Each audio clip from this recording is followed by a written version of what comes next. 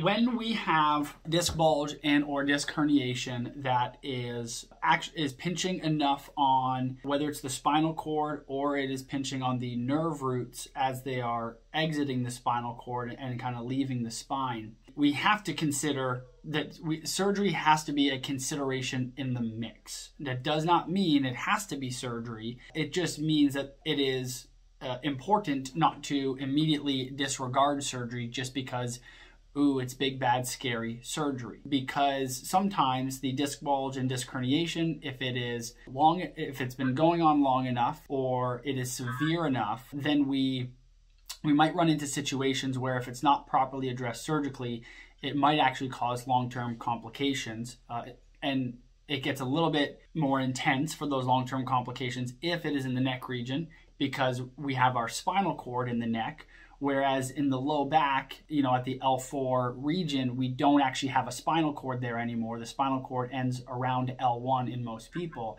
And so while there can still be long-term complications of not having that properly addressed, it's not as severe as the potential complications for compression on the spinal cord. And so again, I haven't evaluated you, I haven't looked at any of your imaging, and so it's very difficult for me to guide that direction. There is generally a line in the sand from my point of view on when I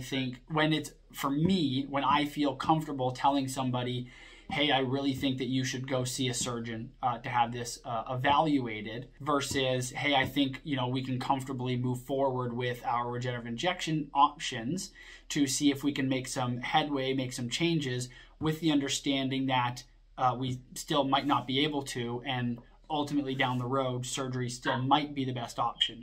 Because again, we can't predict, just because we do a regenerative therapy doesn't mean it's 100% going to work. Just like even if you have surgery, it doesn't mean it's 100% going to work, because nothing in medicine is 100%.